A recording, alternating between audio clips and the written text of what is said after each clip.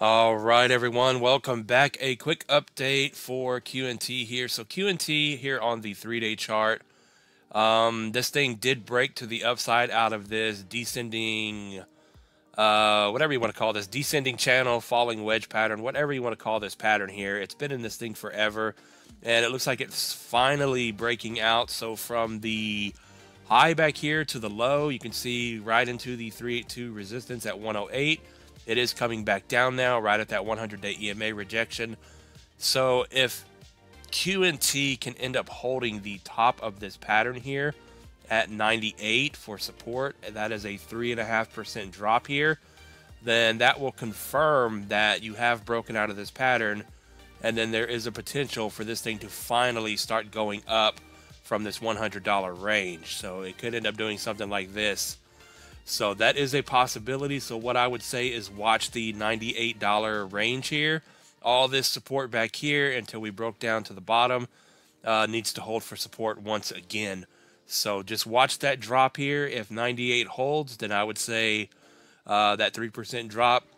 Then your first resistance, of course, would be again the 100 and that 108 price level at that 382. Then you have your 0.5 at 117 for a 19% move. And then we do have that 200-day EMA and the 618 here at 126 for about a 28% move. So we'll see. We'll see if support holds here, and then we'll see if we can get through these resistance levels. And if for some reason you fall back down into this pattern and the $98 does not hold, then you're probably going to end up dropping all the way back down here to the bottom again and potentially even lower.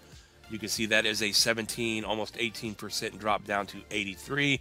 And then we do have a green support line down here at about 74, 75 bucks, and that would be about a 26% drop or so.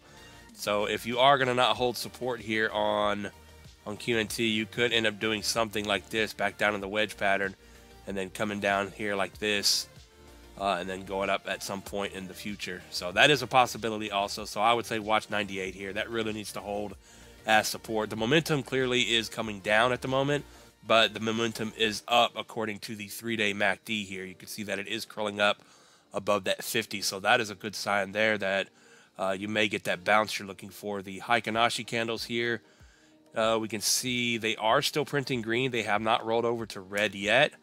So, you know, and there's no, well, there is a shadow on this one. So until these roll over to red, you may get that bounce, like I said. You are red on the daily chart, by the way, but they're kind of indecisive, as you can see here. And you are above the 200-day EMA on the daily chart. So all signs to me are pointing to you're about to get a bounce here to the upside. So just keeping it real simple on QNT, just watch those support levels, and we'll see if this thing can hold over the top of that pattern, get that confirmation, and then finally start moving higher here on QNT. So with all that said, not financial advice. Good luck, everyone, and we will see you in the next one. Peace out.